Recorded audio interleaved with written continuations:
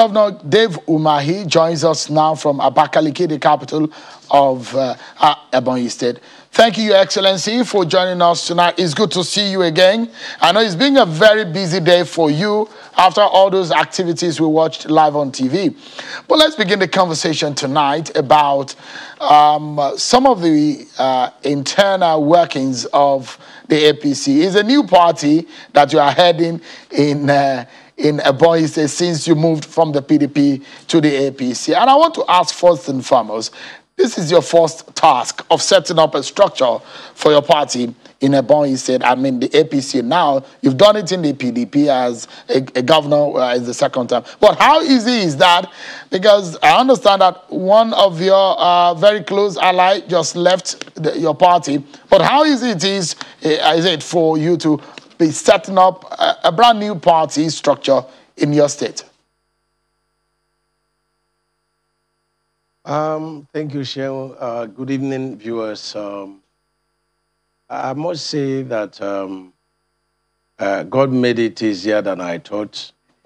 And I think that one of the main factors beside the grace of God is the fact that I put my hands open, being the leader of the party in the state. Does not mean that during election I will lead in all the wards and polling units. So I made sure that I allow the stakeholders in all the wards to decide what happens in their wards. And that has made it very, very easy for me to have a very united APC in Ebonyi State. Your commissioner for internal security, I understand, and border peace had resigned, but we are hearing that it might be the next chairman of the APC in the state. Is that the plan? If he's elected, he has to be elected to become the chairman of the APC. He has to be elected. But, I mean, are you looking in that direction? Does he have your prayers to do that? Because I understand there was a valedictory session for him, and as soon as he left, I mean, he was wished well.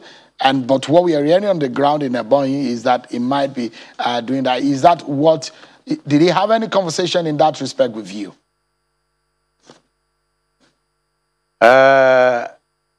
Leadership is about keeping your secrets, Shane.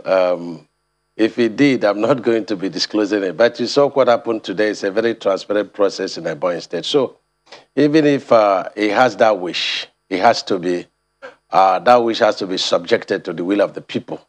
So if that happens, Shane will be there and he will know. All right, it will be interesting to see what happens. But the PDP in Ebonyi State have been talking about, I mean, considering the fact that some of your friends whom you left in the PDP, they still remained, and the former governor, some lawmakers are still staying back in the PDP, and they're saying the PDP is still very strong. And they're already drumming that sound that come the next election cycle, the APC doesn't have a stronghold in Ebonyi State.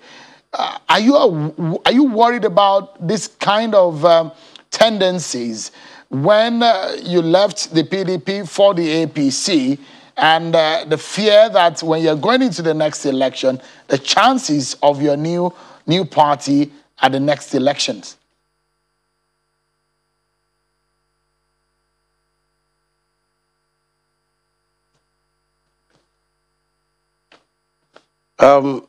Sheikh, thank you very much. You know, talk is very cheap. Ask those people that still remain in PDP to stage 1 rally. I'm not talking about war rally, I'm talking about state rally, so that they can show you the number they have if they want to make noise. Talk is very cheap.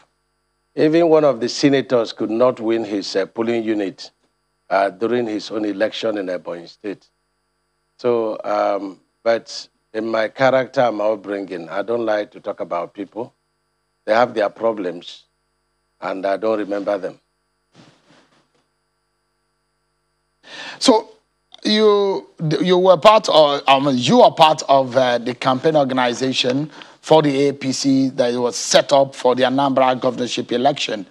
Already, we saw about 6 lawmakers from Anambra State who dumped the All Progressive Grand Alliance for the APC. And Senator Stella Odua also dumped the PDP for the APC. Give us a sense of the strategy of the APC in Anambra State, of which you are a part of that campaign organization. Is it a strategy includes you emptying other party to gain support for your party?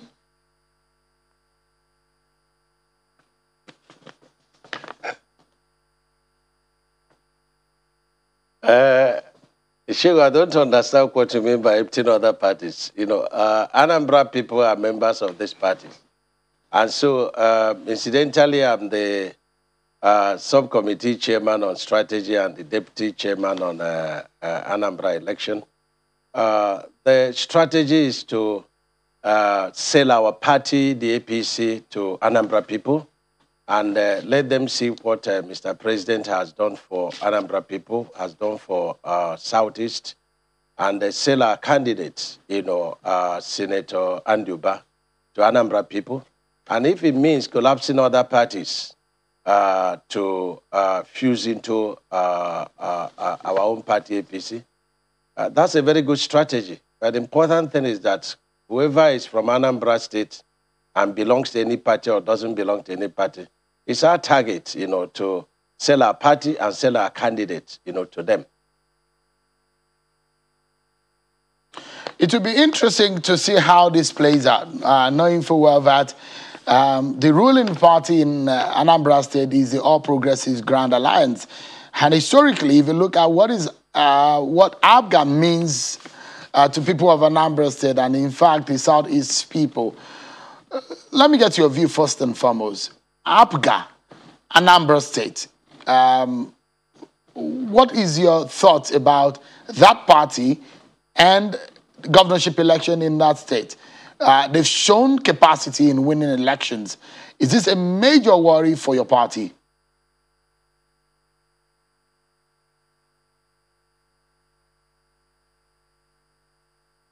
Yeah, sure. Thank you very much. Don't forget that in the last governorship election, that APC came second. And it was not a distant second.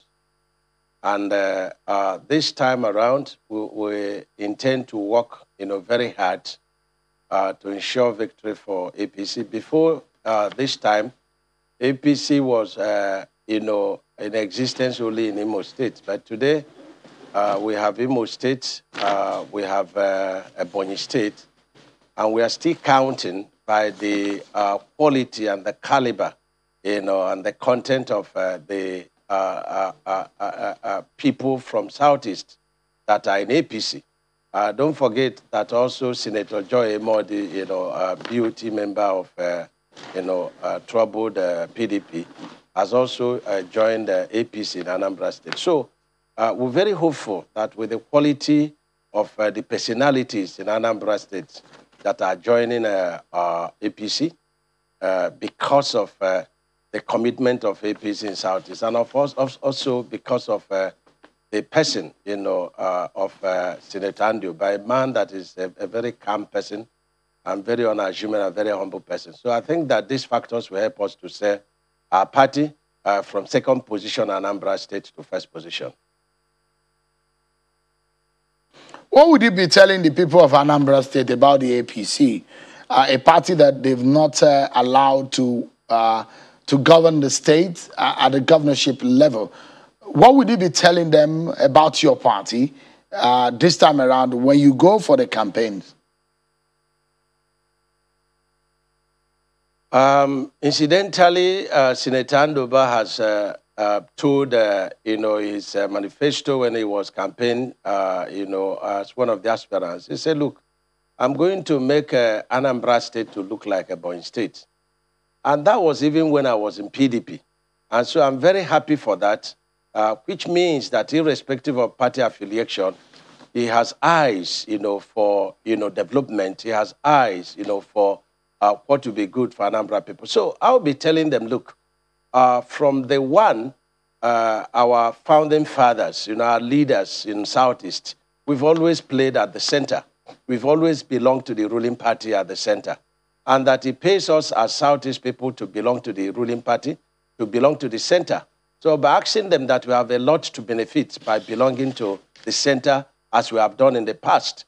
And so the light that our founding fathers and our forefathers gave to us, in the committee of the nation Nigeria, should not die in our hand. So I would like to let them know that we have to unite behind APC in Southeast and that we are bound to get more. So, I mean, in terms of, those are some kind of, it's going to be a political conversation, and it does look like one that you have picked up right now. But in practical terms, what would you say that the APC stands for in Anambra State in terms of the deliverables? Because they will be asking those questions. What has your party done for us? What should we be expecting? But first and foremost, people want to see, what have you given us first and foremost? And what would you be telling them that the APC is offering or has offered to the people of Anambra State and the Southeast? Without, having total knowledge of the commitment of federal government in Anambra State, but I know of, for sure, of a number of federal roads that are ongoing in Anambra State. I know of almost the biggest project, of Mr. President in the entire country, the second Niger Bridge. Before now, it was a political statement by previous administration. Only Mr. President has made it to be a reality and is committed to completing it, before its exit date. I'm so excited about that project because it's going to open up Southeast, quite a lot. I also know of the dredging of, the port there, and so many other, incentives, including all the appointments, that Mr. President has given to the people of Anambra State. And coming back to use Ebonyi State to set an example of what, Southeast is bound to benefit. You recall that even when I was in PDP, I refused to castigate Mr. President because I say it's not the culture of my family, it's not the culture of, an Igbo man. You don't castigate, your leader, you pray for your leader. And I've been quite close to Mr. President, even when I was in the other party. And by that reason, Mr. President has, favored, Southeast tremendously. Even though Mr. President is a man of equity, because whatever he did for me as governor of Ebonyi State, before and now, he has also done for every other governor. But specifically, there is no agenda we have taken to Mr. President on behalf of South that has not listened to us. So I'll be telling them that it come closer to Mr. President and see that he's a man of fairness, he's a man of honesty, and if he makes a promise to you, he will keep it. And I can say that under Mr. President, Ebonyi State is one of the fastest growing states. And I have a lot to tell about the assistance of Mr. President, not only to Ebonyi State, but the entire, other states of the Federation. And I'm very proud to belong to APC, very proud to be playing at the center. And I can tell you that Ebonyi has developed under APC government. Let's take a breather, Governor.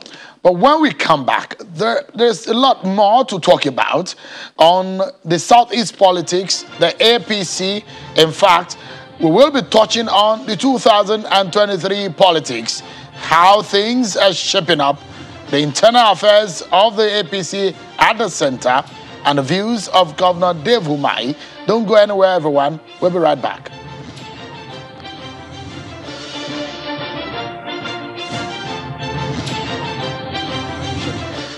Governor, if you can hear me now, I was making reference to the internal workings and some of the disagreements that we've seen play out in, for example, in Anambra APC.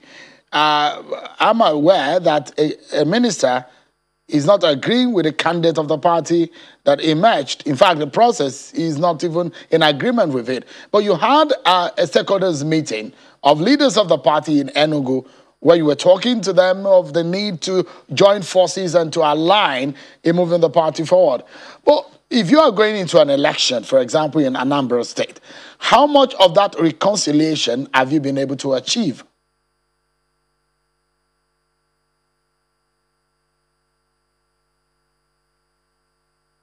Thank you very much, Shengo. I'm aware that the primary election, for APC, Uber candidate selection was not agreeable to all the aspirants that contested. I'm aware of that. Some of them complained to me. Some of them complained to Senator His Excellency Hope of Imo State, and of course, Senator Ken Namani. And I'm also aware that they have taken their complaints to the national leadership of the party. A reconciliation committee was set up, and they have been mediating on the matter. And of course, there was also, a peer committee that was set up. So all these things put together, give Mr. President, the leader of the party, more information than each and every one of us. And having considered all the complaints and all the reconciliation efforts and the report of the Congress, the appeal committee, I think in the wisdom of Mr. President, he has appealed that we allow the person declared to be the winner to be the candidate of the party. And I think in a disciplined environment, the moment the national leader and Mr. President has, taken a position and appeal to others, because in our father house there are many mansions. So if this one doesn't work, another will work for all the people that contested. So I think that everyone who is a member of APC, especially in Anambra State, should, queue behind the candidates of Senator Anduba. And this is very important for the discipline of the party. At that meeting in Enugu, I didn't, in the picture that I saw, except if I am not able to capture, all the people that are supposed to be there. But if that was a stakeholders meeting, I was expecting that, for example, the senator or the minister from Anambra State was going to be there. Was there any reason that it was not there, or perhaps it's still aggrieved about the situation of things? Yeah, I wasn't, in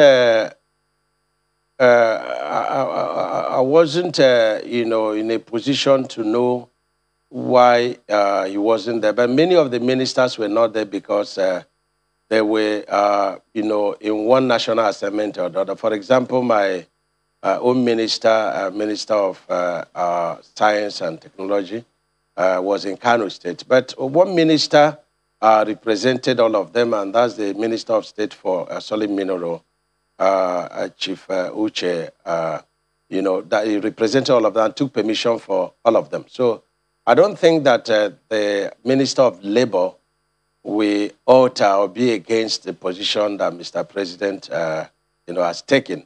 And after all, it's a quite close ally of Mr. President. The candidate of your party in Anambra State, what can you tell for the people of Anambra State who are watching now, either at home in Anambra State or away from Anambra State, or those of them who are even in diaspora? What can you tell them about the candidate that you have put forward? How sellable is that man for the job of the governor of Anambra State?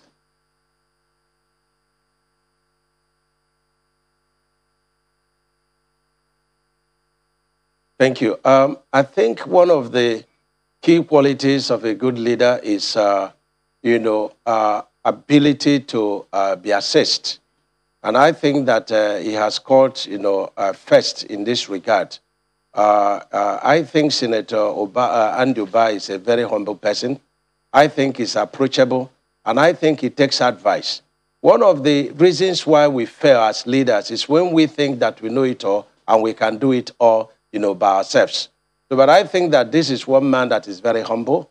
This man is approachable. This man is resourceful. This man already has an agenda for his people. And so I'll be telling a number of people to look at these qualities, because I always say that it doesn't matter the amount of EFCC and ICPC and whatever the laws, it takes a man with the fear of God. It takes a man that has love for his people to really work for, his people. Because, you have every reason to either work for your people or not to work for your people. But I think this particular man, because of his level of character and content, I'm quite sure that he's going to work for Anambra people. So, I mean, if you look at the kind of candidates that are up in this election, what are the chances of your party, especially the candidate?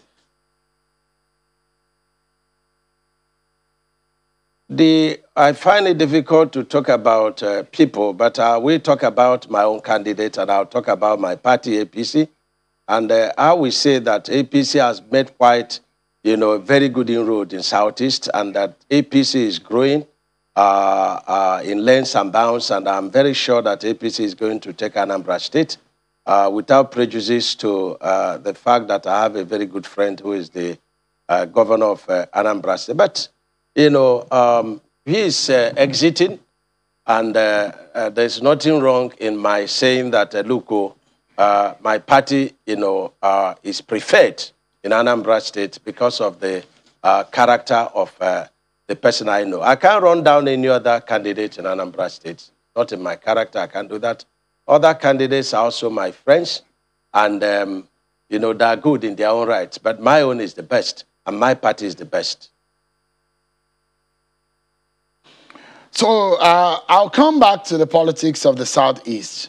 But let me ask specifically in Ebonyi State, is the local government Congress in the APC holding tomorrow as scheduled or as planned?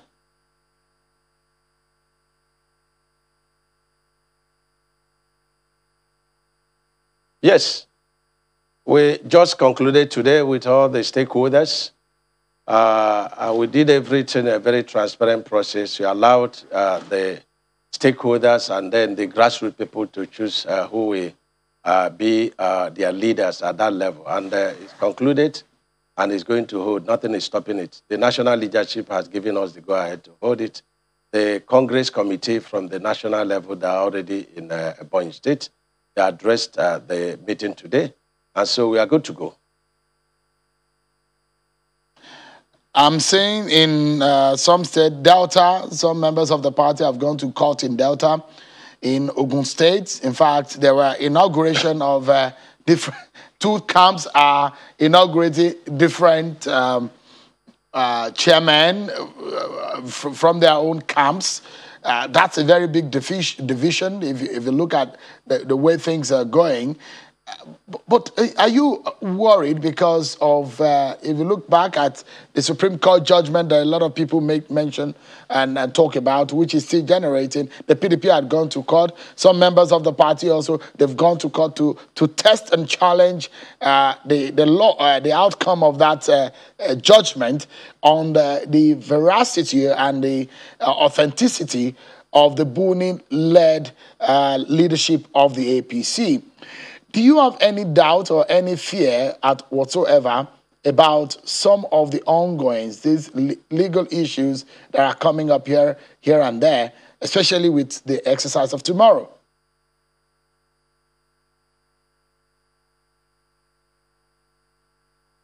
Yeah, Chegu, there is no fear at all. Recall that you held me on this channel over this same issue, even before the Supreme Court in their wisdom made a pronouncement on that. And incidentally, some of the reasons I advanced were also reasons advanced by the Supreme Court coincidentally, because I had said that, you know, about 3 sections of the APC constitution, you know, has empowered the NEC to appoint, you know, caretaker committee or committees for that matter. And in particular, the one section of it that says that, you know, the where a vacancy exists in any organ, you know, at any level of the party, that the NEC is empowered to appoint, you know, committee, you know, to perform such functions.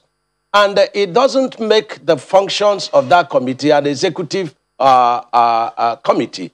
And if you recall that in the judgment of the Supreme Court, they also said that, look, the Electoral Act has not defined, you know, who is the person that must submit the names of candidates and so on and so forth. So I don't see any sense in that. And I used my Executive Council as an example, or the Federal Executive Council. The ESCO in each state, in their wisdom, once in a while could appoint what is called an ESCO committee to perform certain functions that must also be in one ministry or the other. It has not made that particular chairman of that committee to be the chief executive of that ministry upon which that function is performed from. So this is just, you know, people going to court is an exercise in futility. And I wonder why PDP will go to court when they are defiling their own constitution. It is so strange that a member of a party should wake up and say that they suspend their national chairman. The constitution of their own party, you know, in PDP, has said that no member of the National Executive Committee of the PDP shall be disciplined other than the National Executive Committee. So in their own case, they are messing up their own constitution, and then they have the guts to now start going to join us in that for a matter that Supreme Court has already given judgment upon. So I think it's a waste of their own time and resources. I think they're gambling and they're believing that they can, influence the court to rule against the ruling of the highest court in the land. So I don't see any benefit of those going to court. And I think that what we are doing is quite in order, and it will stand and it will hold. There are a lot of people who are aggrieved about the ward congresses, and you know the structure of the party. They are in layers, from the ward to the state, from the state to the region, and the region to the national level. Before you then talk about the national convention, but if we have these array of appeals coming from the ward congress, you can imagine what may come out of the local government congresses and in fact the state. I mean, is this usual or is it unusual, the kind of grievances that people have held on the ward congresses that was held? I quite disagree with you. I disagree with your position in this because when they called out those that had petitions in the national level of APC in trying to set up the appeal, I think there were just about 6 states, 6 over 36 plus Abuja. I don't know what percentage is going to be given to you, but I think that there was also appeal in one word in my own state, and the person that wrote the petition says that they should carry the ward congress to Enugu State to observe. That's, for me, it's no petition, but in the eyes of the public, there was a petition because the law does not allow you to carry the Ward Congress beyond the ward, location. And NEC, as required by the Electoral Act, had demanded for the venues of all the congresses which were submitted to them 21 working days ahead of the congresses. So these are the kind of funny petitions. You see, in the Black Africa, it's very difficult in most cases for people to admit, that they have not made it. And so they will continue to try and continue to try. So I think I give the national caretaker leadership, 99.9% pass excellent mark, in the conduct of the World Congress. But let me tell you that the World Congress is the end of the matter because it is from the ward that you now have to elect the local government. So, and from the same ward people come to elect at the state level, and then the people elected at state level, some of them are also going to the national. So, the moment you get the word right, the rest will also be right. And so, if one word is wrong from the World Congress, then it will continue to report. But it doesn't constitute anything like, 2% of the entire process. So, I think that there is no problem going forward. Let me take you to national politics now. And I know one of your worries for leaving the PDP is the consideration that the region, the Southeast, where you represent in the national politics, is not properly catered for in the People's Democratic Party. That in the list was the summary of what we could get out of your grievance from leaving the PDP. But as it is right now, there are a lot of people who are saying maybe the Southeast leaders could come together and determine whether or not they can have a unified position on the so-called Igbo presidency for 2023. First and foremost, let me get your view. I've had this conversation with you. Are there positives for the Southeast region for the 2023 presidency? Are there hopes that we might have an Igbo man or a candidate from the Southeast emerge as a president of Nigeria in 2023? Thank you, Sheung. First of all, Sheung, I thought that you would have taken on the leadership of PDP, who called me names when I left PDP on the ground of injustice. Right now, the discussion going on in PDP does not suggest that the reasons upon which they called me names will not take place in PDP. I don't see them conceding the presidency to Southeast, irrespective of the past support of Southeast people to PDP. And that's why Southeast people are waking up and are getting wiser and say, look, if we have followed you for these years, and in every consideration, we are not good, we are just good to be following you, then that is not good enough. Don't forget that the late Vice President of the Federal Republic of Nigeria, His Excellency Alex Ekwem, was the founding chairman of the PDP. And by right, and to honor him, they should have been able to, concede the presidency to them. If they're afraid of Southeast winning the presidency in Southeast, have other people that they consider it, has everybody that, flew the flag of PDP won the presidency? So when you treat everybody on the platform of, equality, then it makes everybody to feel happy. I am very hopeful that the issue of the next president of Federal Republic of Nigeria is beyond the wisdom of man, is beyond, the decision of man, but God is the person who has power and might. He owns our lives, and he will take that decision. But I know he will take it, through our leader, His Excellency, Mr. President. He's going to impute in his heart, the right decision that will help this nation. That's what I think.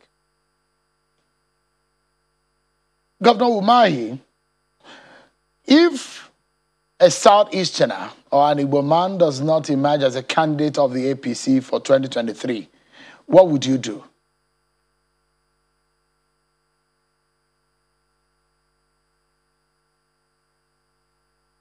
Sheung, if it were me, what will you do?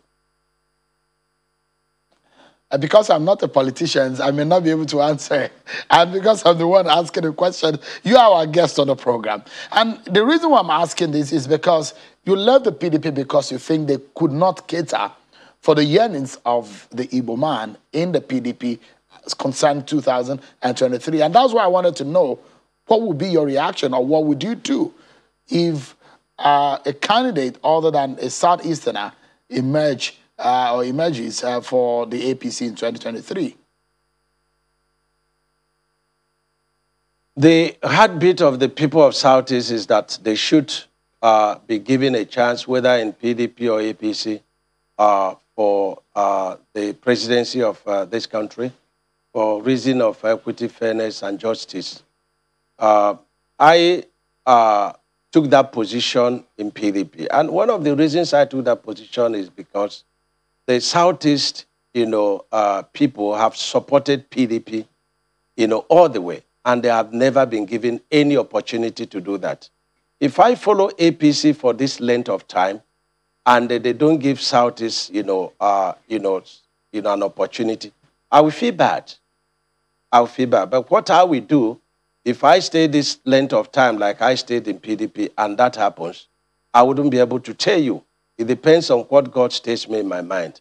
But I think strongly that the future of this country is in the hand of God. And what pleases God, he will do. Remember when I joined APC, I did not join APC because I needed to insist that Southeast must be the next president. I never did.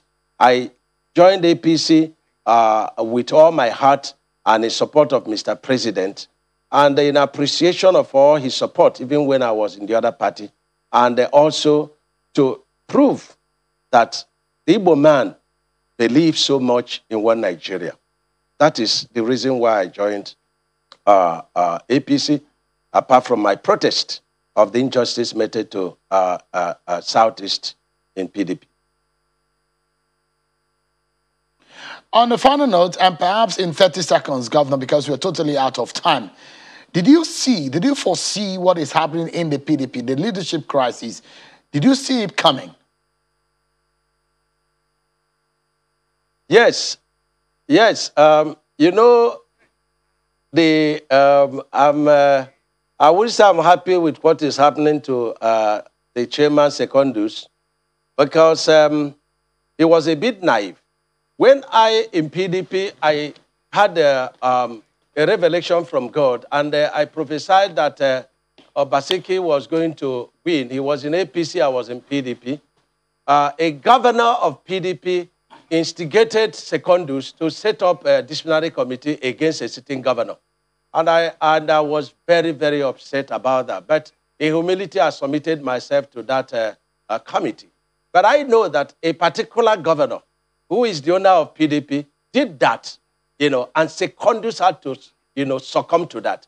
And that divided their working committee. So when I was leaving, I told them, look, do two things. I was told that the working committee, especially Secondus, was going to be unduly removed to give one man or two, the leverage of owning the PDP. I said, that should not happen. And I told Secondus, and I told all the working committee when they visited me in Abuja. And the second one was the issue of seat presidency to Southeast, and then we all be together. But they did not. But I think it's the will of God to be where I am, and I'm very happy where I am. And I have seen justice, I have seen equity, and nobody said master in this place. Governor Dave Umahi, Executive Governor of Ebonyi State, it's always a pleasure having these conversations with you. Thank you so much for your time tonight.